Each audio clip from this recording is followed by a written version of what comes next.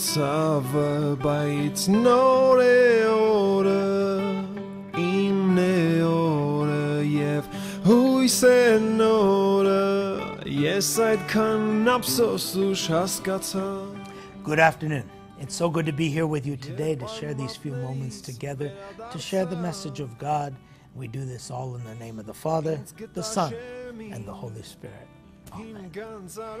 We're already about halfway through Lent. In Armenian, there's a beautiful expression. Right as you peak something, they say, Shada kanats kichimanats. A lot of it has already gone by, and even less is ahead of us. We're going to be hitting that spot this coming week as we approach the midpoint of Lent. It's called Michink. That literally means the midpoint of Lent.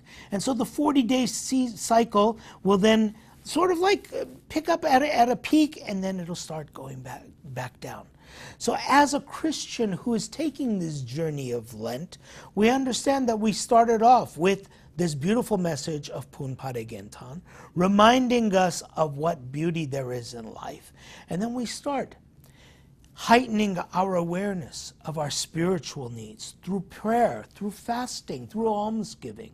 And then we approach each of the Sundays one by one with a unique message that is shared with each of us.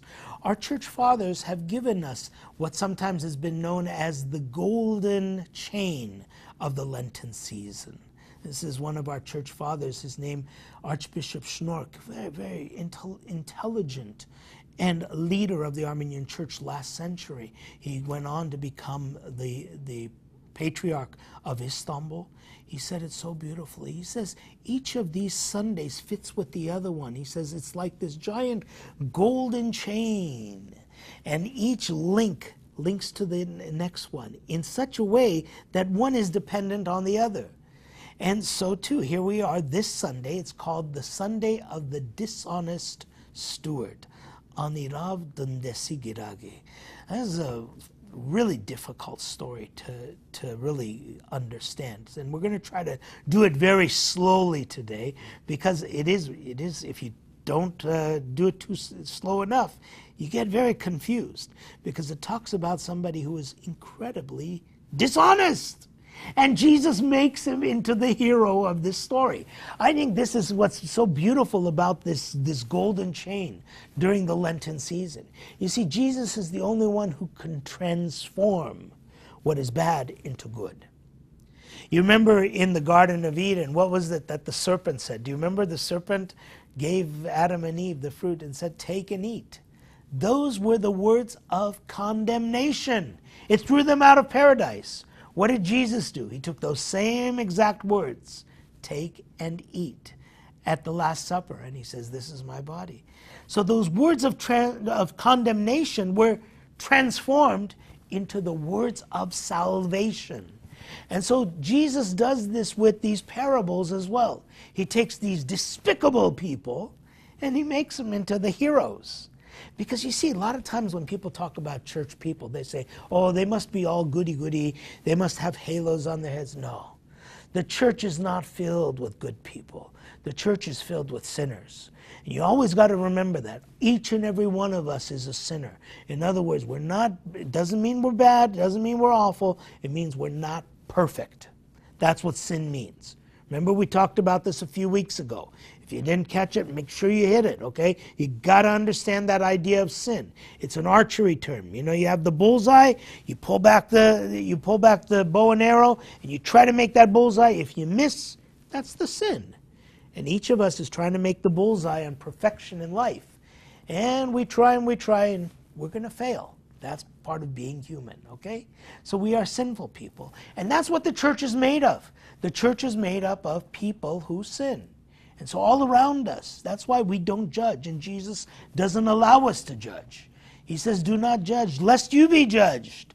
By the same way that you judge others, that's how God's going to judge you. So you better watch out. Don't judge people, because you certainly don't want God judging you under those same standards, right? So today we get to this story. It's the story of the dishonest steward. Now, who is this guy? Well, we're going to look in the Gospel of Luke, chapter 16, and I invite you to read it. read it a few times. It's going to take a while because, like I said, it's a very difficult story. In it, we find this man who is a steward. Steward means a manager, okay? He's the manager. He takes care of the books. He takes care of the finances for this man who is very well-to-do. And they find out that there's discrepancies in the book. They find out that the manager, well, he's had some sticky fingers. He hasn't been doing his job properly. So the manager finds out that he's going to be fired. You're fired, Mr. Manager. That's what the boss is going to tell him. So he's now worried. He's worried because it says over here that, well, he figured it out. He says, first of all, he says, I'm not strong enough to work. He says, what, I'm going to go out there and dig ditches? He says, I can't do that. And he says, and you know what? I'm a little bit too proud to go out there and beg. What am I going to do? He says, I've got it. I know what I'm going to do. He said, and so he goes out there and he finds whoever owes anything to his boss, he calls him over. So he calls over the first guy and he says, what do you owe my boss? And he says, well, I owe him $1,000. The guy says, no. He says, how about this? How about give me $500 and we'll call it even. The guy says, okay, of course. I'm going to get a $1,000 deal for $500. Of course, I'll take it. So what did he do right there? First of all, he helped this other guy out, and he made a friend for himself. That's pretty clever, isn't it? He made a friend for himself. In the second instance, he goes up to the next guy and he says, how much do you owe my boss? He says, well, I owe him $800. He says, no. He says, cut it. He says, instead of $800, pay $500. The guy says, okay, of course, I'll do it. And so he cuts down the bill. Now, what has he done? What has this manager done? He's been dishonest, but he's figured out a way of making friends for himself, using the means that he has. Using that money, he's made a couple friends for himself so that when he gets thrown out of his job, he will have a place to go. Because as soon as he's fired, he can call up these two guys, right? And he say, hey, you remember me? I'm the manager. I gave you a deal last week. Can you give me a job now? See, he's got friends. This is what in Armenian, you've probably heard this word. It's called jarbig. It means clever. He was very clever, okay? Now, Jesus gives this parable over here, and people say, well, what is he talking about? Is he talking about managing? Is he talking about money? I thought Jesus was a spiritual man. Why is he talking about these management issues over here? And what an awful way of managing, a way of stealing money and taking what doesn't belong to you? No, Jesus isn't talking about that. In fact, he goes on and he says, learn to make friends for yourself with that unrighteous money, with that unrighteous mammon. In other words, he's telling us that that money that we have in this world has a purpose. It has a means. It's a means.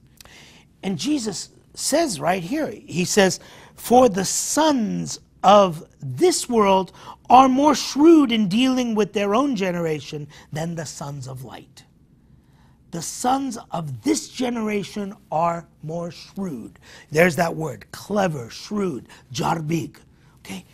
What Jesus is saying is not for us to go out there and be like the dishonest steward in the sense that we go and wheel and deal. But he's saying use the tools that God has given you.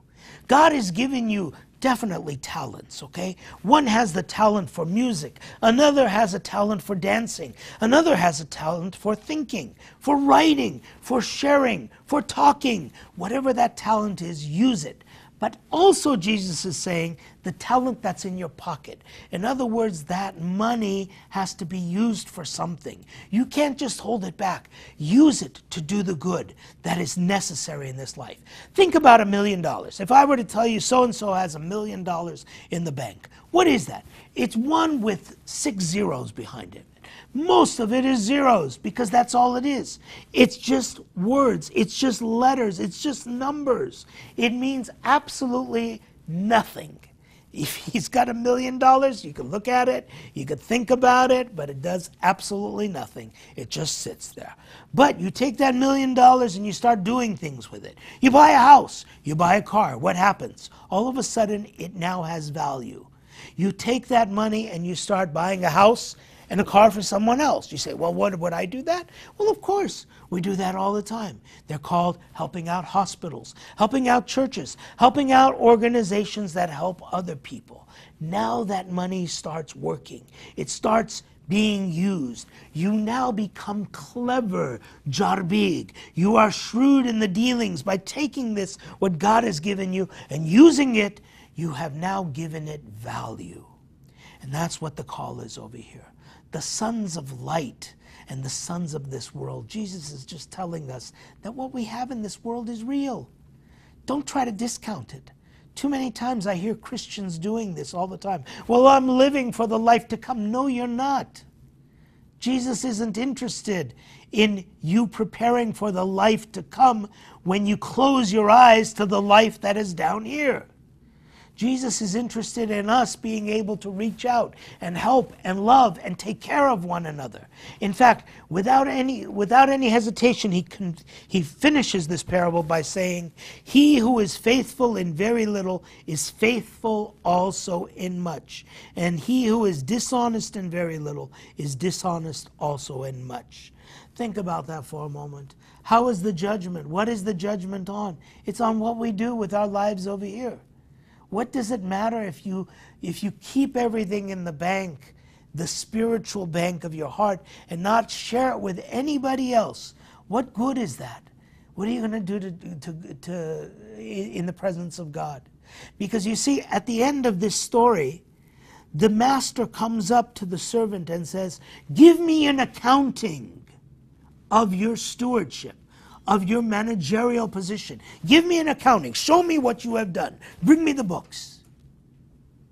You know who's going to do that, right? You know God's going to ask each and every one of us. God's going to say, "Give me an accounting. What did you do with your life? I gave you talents. I gave you incredible opportunities. What did you do with that? What are you going to do? You're going to sit there with God and you're going to say, "Well, God, you know what? I just kept them because I was looking forward to living eternity with you. So I didn't spend any of it." What's God going to do? He's going to say, "You wasted it. You wasted what I gave you." No.